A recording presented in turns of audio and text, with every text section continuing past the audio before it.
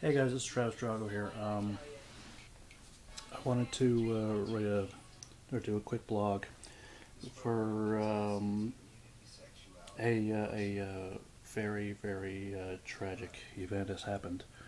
Macho Man Randy Savage has passed away because of a heart attack while he was driving, and he had a car accident. It broke my heart personally because growing up, Macho was really a really big influence in my life as to become a wrestler.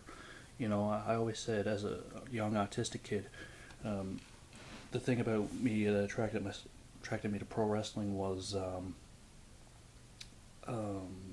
these characters that came to life on the screen, like real life superheroes, like real life cartoon characters. And Macho Man was one of those guys. Ooh yeah, his colorful attire, his crazy interviews, his wrestling ability. It was second to none. It's going to be a really big loss for the wrestling world, and but there's really one. Well, I know right now he's probably up in heaven with Elizabeth. God love you. Um, there is one thing that really upsets me. I really feel sorry for one person, Hulk Hogan. For 10 years, Hulk and Macho Man didn't see eye to eye.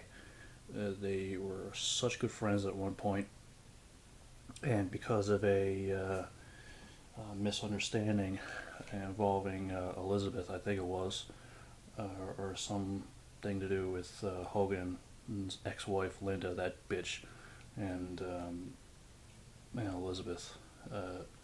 Hogan and Macho Man didn't talk for 10 years, and it was really sad because Hulk even said that he used to buy Christmas presents and write Randy Savage's name on there.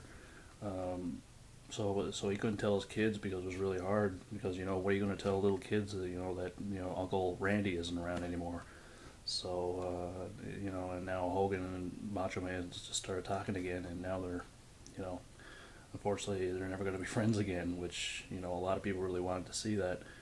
Maybe Macho Man coming back to TNA. It's a big loss, and I my thoughts and prayers go out to the Poffo family and to the rest of the wrestling fans on mourning.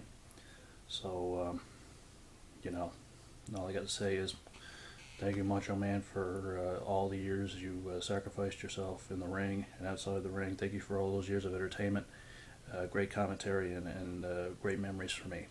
So once again, guys, Travis Drago here saying rest in peace, Macho Man, and Chuck Yada.